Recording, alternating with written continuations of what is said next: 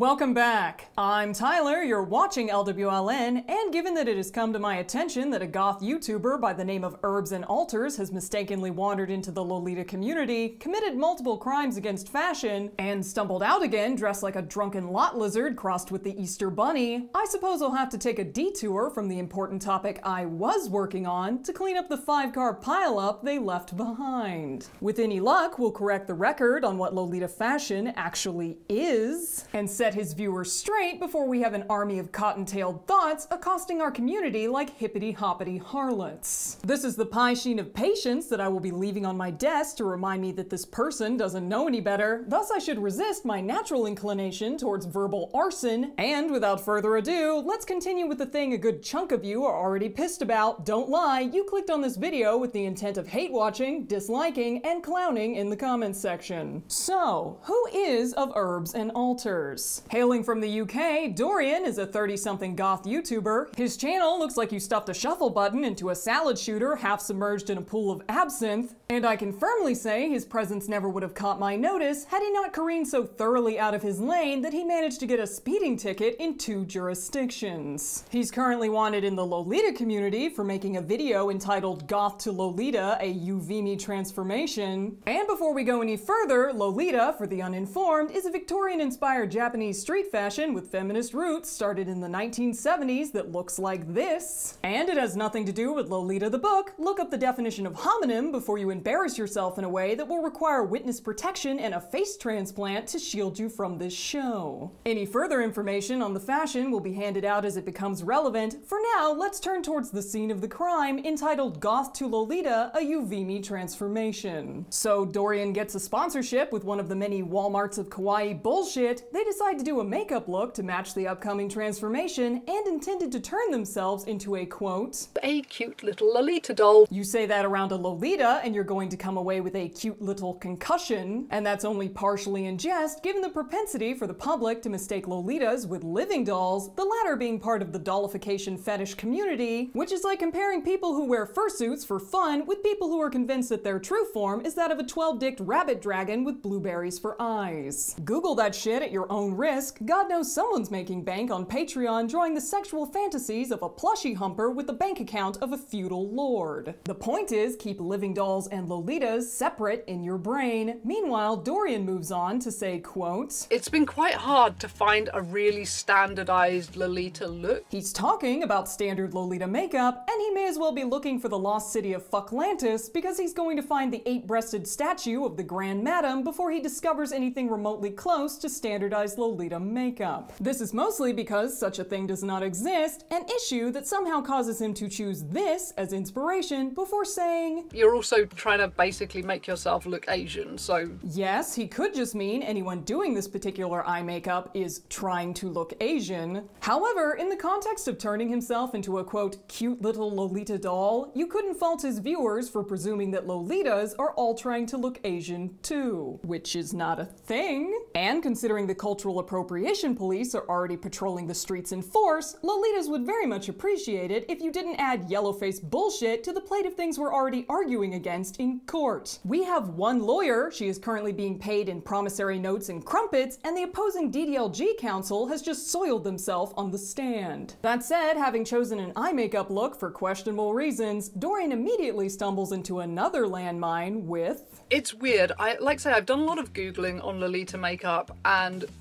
there's like a vast variation.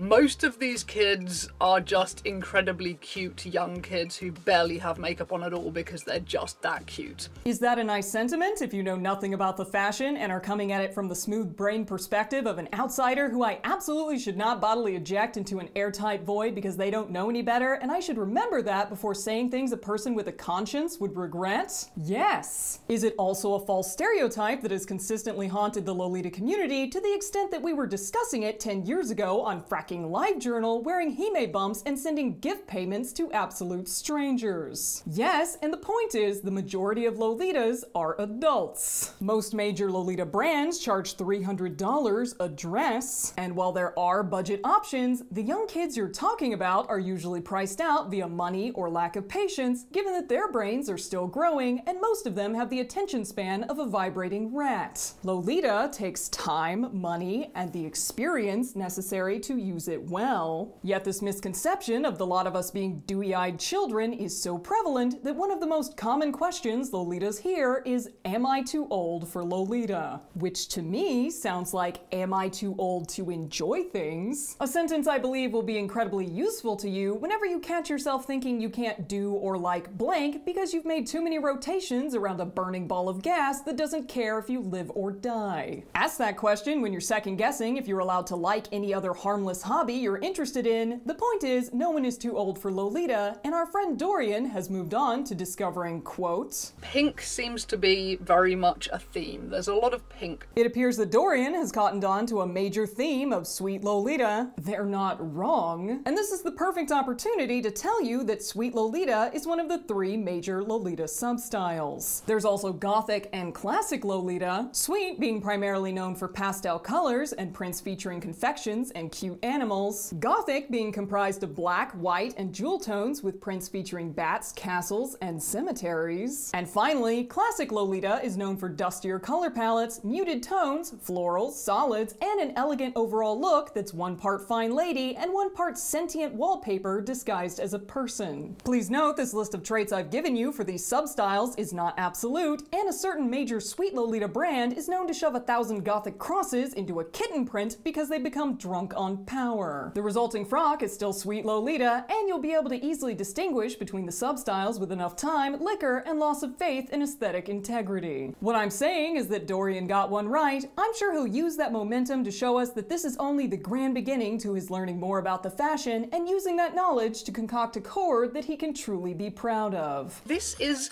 the full outfit. I'm afraid it's a bit gloomy in my bathroom at the moment. This is why I wanted to do it in the daytime, but anyway, it's still cute AF. I love the little bow on the back, and it comes with, as I say, the gloves, the choker, it comes with a pair of panties, it comes with a pair of panties, panties, panties, panties, comes with a pair of panties.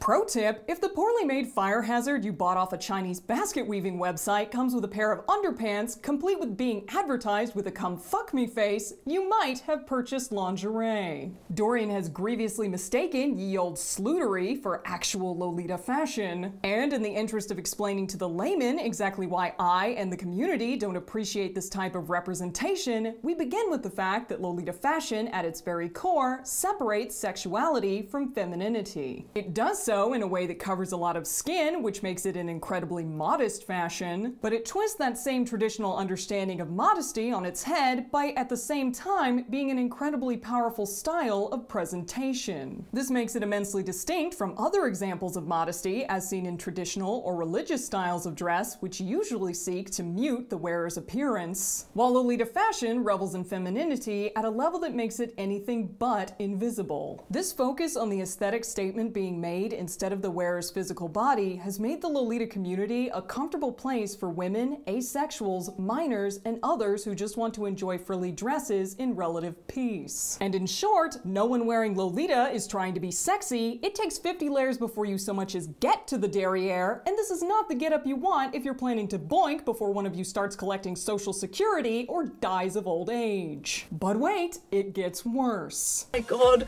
I feel like a cosplayer on OnlyFans. At this point, I am unconvinced he didn't trawl the internet looking for the exact wrong thing to say, compiled a list, and isn't reading off it even now as he looks into the camera with the innocent expression of a prostitute fresh out the fuck squatch corral. OnlyFans, for those without an internet connection, is a site for amateur porn artists, and Dorian has just likened Lolita fashion to a getup that sex workers wear on camera while they do things I don't want to imagine without at least one major concussion to undo the damage. He even managed to tap the comparing Lolita to cosplay cosplay button on the way down, as we all know how much Lolitas love being mistaken for people engaging in costume play. What's next for this consummate performer? I expect we'll be hearing about Halloween or sheep in 3, 2... And this is blatantly gonna be like a really lazy, slutty little Halloween costume if if I ever have to dress up. And I feel like going as Elle Woods from Legally Blonde at her party, being a inappropriate Playboy bunny. I'm rating this 12 out of 10 on the Richter scale, meaning you would have to have been shaken pretty hard at birth to think that this was remotely a good idea. But again, reel it back in, because I'm sure they don't know any better, they didn't know anything about Lolita, and I'm certain if they'd had the proper information, they wouldn't have done whatever this is supposed to be. So yeah, totally sold on Lolita. I'm sure I'm going to get a lot of Lolita people telling me I didn't nail it and that my skirt is way too short and that my skirt is not puffy enough and all the other... There's a lot of rules, aren't there, about Lolita and how long your stocking should be and how long your skirt should be and things like that I didn't get into reading about all of that. So this is Lolita from a total outsider layman's perspective. If that layman is lying dick down in a bordello, sure, but from my perspective, Dorian, the only excuse for you continuing to label this video Goth to Lolita and purposefully misinforming your fans on the fashion is either you have the mental prowess of a postage stamp or you just don't care. Either of which is fine, but it does come with the consequence of being read the riot act by a woman dressed like the landed gentry meets Polly Pocket. The thing is, your commentary on all the rules you were violating reveals that you knew enough about the fashion to know that you'd fucked up royally. There is no reason for this video to keep Lolita in its title. And while you're likely not keen on doing anything I say, given that I have the bedside manner of a porcupine, a better name for your next attempt might be Goth to Kawaii, Goth to Cute Bunny Princess, or Goth to insert random ass terminology that isn't a strictly defined fashion with important core principles that you trampled all over on your way to Slut Town. I'd like any of your viewers who actually stuck around this long to know that the vast majority of Lolitas are actually decent human beings with feelings who wouldn't stab you in the dark. I am absolutely an outlier, and I'd like to direct a lot of you to Big Sisters of Lolita Fashion on Facebook should you have any questions about our fashion and want them answered by people who will hold your hand without the intent to yeet you into a river. In conclusion, Dorian is very cute, but that's not Lolita. Meanwhile, I ran out of patience the moment I flicked that tiny cat off my desk, so I'm going to call it a day. I'd like to thank my patrons for their patience while I detoured to cover these shenanigans, and should you like to join their number, you can head over to patreon.com/lastweeklolitanews for more content that doesn't have anything to do with this, yet is somehow worse. I don't recommend it at all. Do not pass go. Do not permanently stain your soul with whatever the fuck I've decided to vivisect out of spite. I'm going to go bang my head against a wall. Thanks again, guys, and I'll catch you next time.